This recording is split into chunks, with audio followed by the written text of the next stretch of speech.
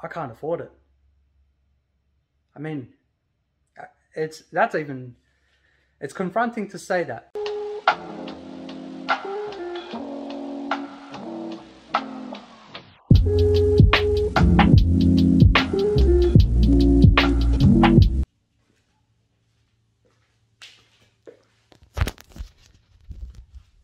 Yo, what is up everyone? It is Mladen here and welcome back to another video. In today's video, I want to walk you guys through my thought process that's been happening over the past 2 hours. So, currently my phone has just expired, the plan. I've completed 24 months and I have the option to upgrade. I originally came in to just upgrade my SIM plan so I can start budgeting a little bit more because I'm currently in the process of building my home, basically. So anyway, I was enticed and influenced by the Optus staff member with a great deal on a great plan. On top of that, they even wanted to waive 6 months worth of repayments and give me a free Samsung watch and give me Galaxy earbuds. So you can imagine hearing this and so on and so forth. It was too good. However, with that being said, I was just about to accept the contract. Got everything cleared, everything stated by them, all the extras, all the 6 months waived of repayments.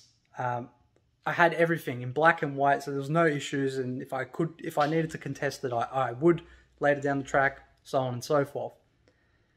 Then, a part of my brain said, hey man, like, what are you doing?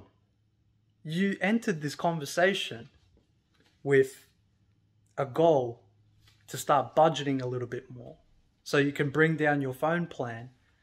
You can bring down your SIM plan to what you actually need it for, and it's to operate business and work. That shouldn't be costing you, $115 a month. That should be costing you $40 to $50 a month, maybe even less than that. So I went and spoke to my father, and I'm like, Dad, this is the go. I was, all excited and all this stuff. And he's just looked at me like this. And he's quite stoic. So if anyone asks, if you want to know what stoic means, it's just you're very neutral. You're very old school. And you don't let emotions sort of influence your judgment and actions. So he looked at me and he's like, what are your priorities? And I was like, you're right. What are my highest values? What are the things that I actually do learn and teach to people is,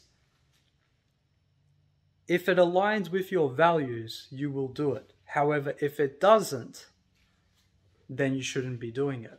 In this case, I value finances quite a lot, to the point where I'm investing, I've diversified my portfolio, now diversifying into real estate, building my own home, but it comes at a cost of budgeting.